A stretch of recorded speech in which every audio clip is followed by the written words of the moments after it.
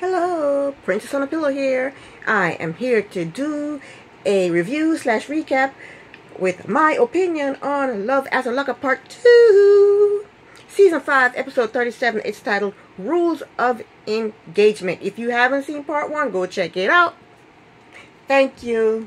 Let's get started. First couple is Bianca and David. Bianca is still at the bar at the hotel that Daniel's parents are staying at. I think it was the hotel that they were staying at. It looks like a hotel. She asked Daniel's cousin why did he convince Daniel not to marry her. The cousin said Daniel should marry somebody he hasn't met. He hasn't met in person. So the parents, they're left out, and Bianca and the cousin, they go to the pool area, and the cousin told her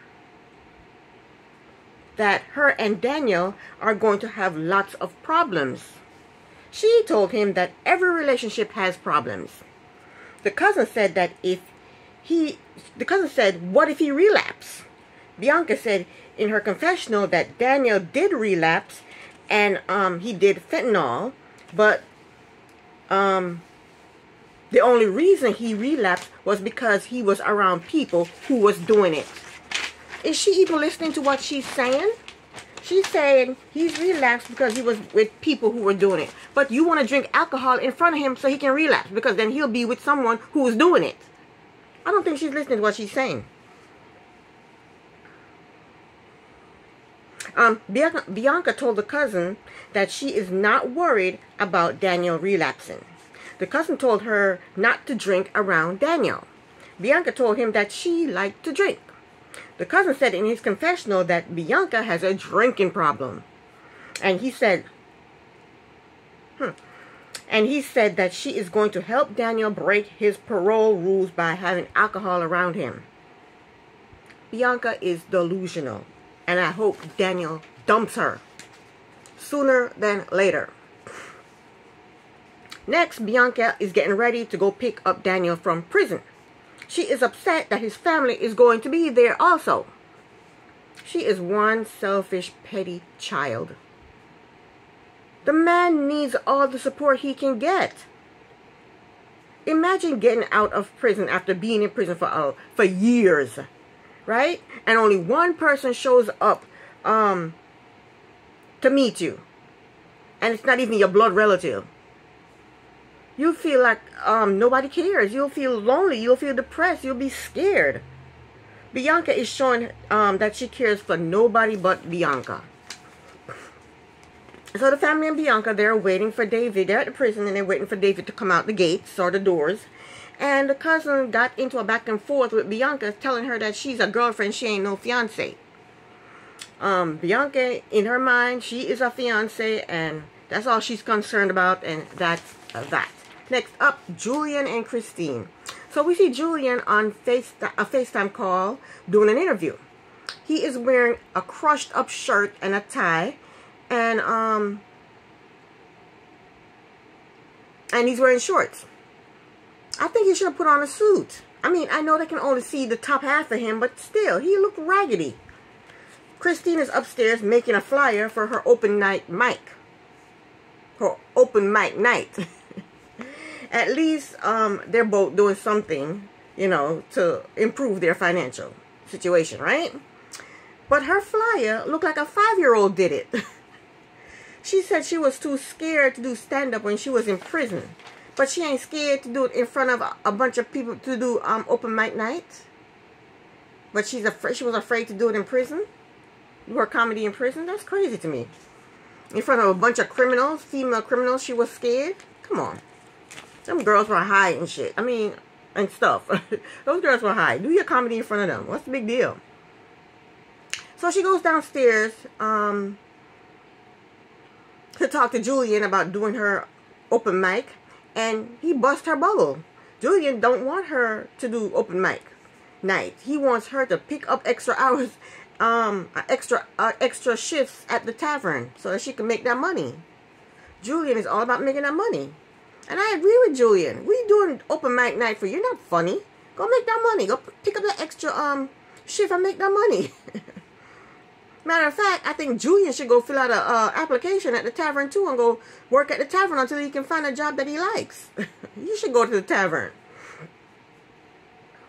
But Julian told her that he doesn't think she's funny. And I agree with him. She don't give off funny vibes. The vibe she gives off is needy, whiny, and bitchy. Julian said if people don't laugh at her jokes, she might relapse and go do some drugs. But Christine don't care what Julian talking about. She gonna do her open mic night. And she asked him to come, and he said he'd think about it. I don't think these people gonna be laughing with her. These people gonna be laughing at her. She better cut the crap and go pick up some extra shift at the tavern. Forget about this open mic comedy thing. Next, Christine is getting ready to do her open mic night, and she is so tacky. She writes a reminder on the mirror for Julian, and she stick her flyer on the mirror with Band-Aid. And then she draw boobs with her lipstick on the mirror, and then she wrote something disgusting because they couldn't show it because they blurred it out. And she said, she wrote something sexy on there. She wrote a sexy reminder on the mirror for him. So she gets to the place, the comedy place, and her co-workers are there to support her, but Julian is not there. And she's disappointed that he's not there, so she asks for a shot. So her co-worker asks her, can you have a shot? She goes, no, but I'm going to have one anyway. They never showed her having a shot, but they called her on stage, and then it went off. Next up, we have Kim and Joey.